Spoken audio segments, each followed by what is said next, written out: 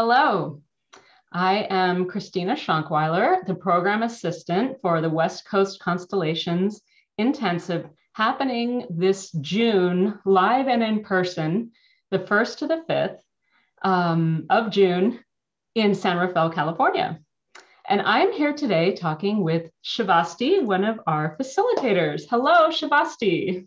Hi there, greetings from London. Boy, am I looking forward to coming to the West Coast. It's been a number of years and it's one of my favorite parts of the world, so I'm looking forward to returning. We are excited to have you too.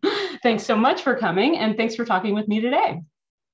So, what's got you excited about the intensive this year? Well, first of all, because it will be my first live workshop in 2 years. So what's exciting about the intensive is that finally life is returning to some sort of normality. I have no idea what the situation was like in the United States. I know it was different from state to state, but our lockdowns here in Europe were pretty strict and very severe and very ongoing. So it's nice to be A, out of the house, B, out of the country, C, on an airplane, and also to have the opportunity to go into a large group of people and to work with people like Leslie and Francesca are really, really exciting. So I feel very, very honored. So there are lots of different levels of excitement: freedom, the ability to travel, back in a group, back to hugging people, and also to working with 2 great colleagues, and the ability to present two workshops that I'm very passionate about. Yeah, tell us about those workshops that you'll be presenting at the intensive. Well, one of them will be the language of the soul. So one of the things that's very important to me, both as a linguist and as a writer, is the use of language and how we communicate clearly, carefully, and truthfully. And so the language of the soul workshop is really going to be around the use of healing sentences within the context of family constellations, and really communicating with people that they're not a conversation, they're actually a transmission. And the reason why they're a transmission is because the truth really does exist in the space after the words have been spoken. And that's what I would really like to convey and do exercises with people and have them experience a greater depth of truth through the language of the soul. So that's one workshop that I will present. I believe I've been given an hour and a half for that, and I could take up 5 days with it, actually. And then the other workshop is around healing the interrupted reaching out movement. So all of us, each of us on the planet, and there are degrees of wounding, of course, and degrees of experience of this, have felt unmet, ignored, rejected, abandoned to one degree or another. So each time that we reach out to somebody for closeness or acknowledgement or something that we need, for us to be negated or ignored or abandoned that moment. And so because that is such a painful experience for us as children, we then teach ourselves to live behind a wall of not needing. However, that impedes us as we're adults, as we become adults, in order to join with others in intimate relationship. I'm not talking about sexual relationship. I'm talking about real intimacy and vulnerability. And that's what we all crave, to be seen and heard and held and felt. And so I've developed processes over the years to start to heal the interrupted reaching out movement that gives us all a deeper sense of inner liberation. Wow. Yeah, I'm looking forward to that. So tell us, I know you've been in the field of constellations for a long time. Can you tell us a little bit about your journey?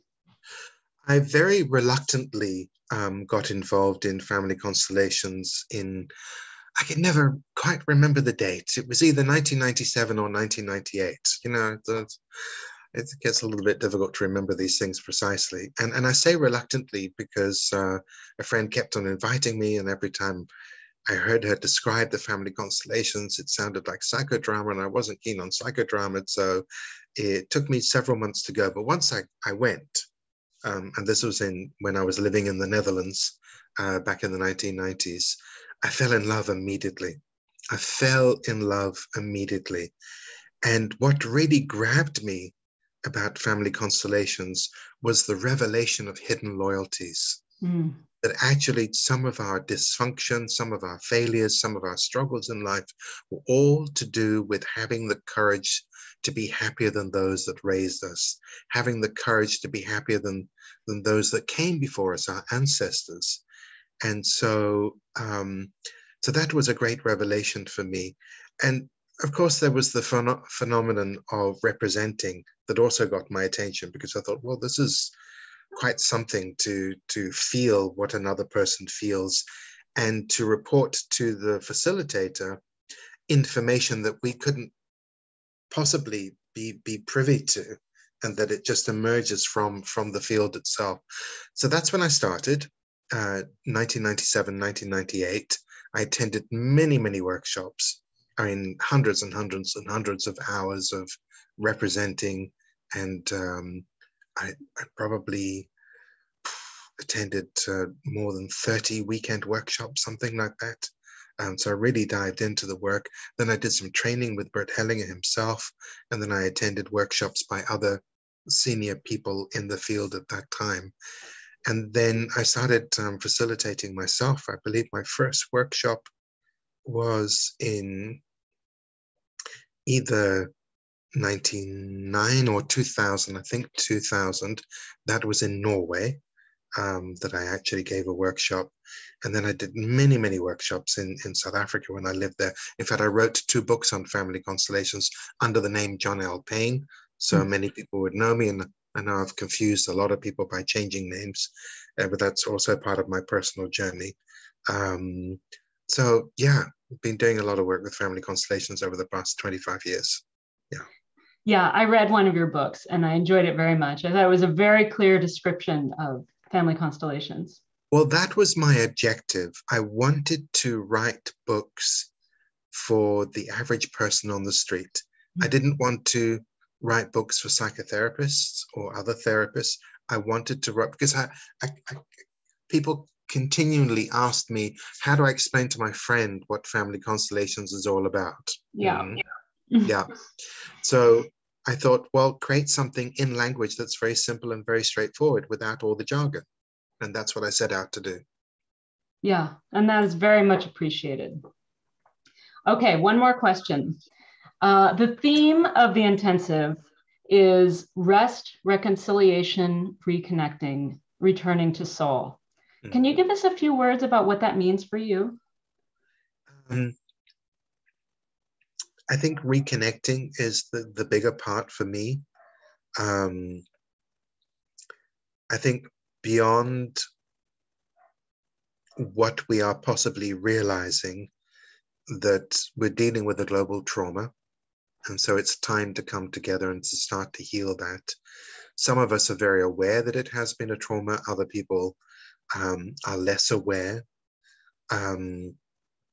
So to come together for reconciliation.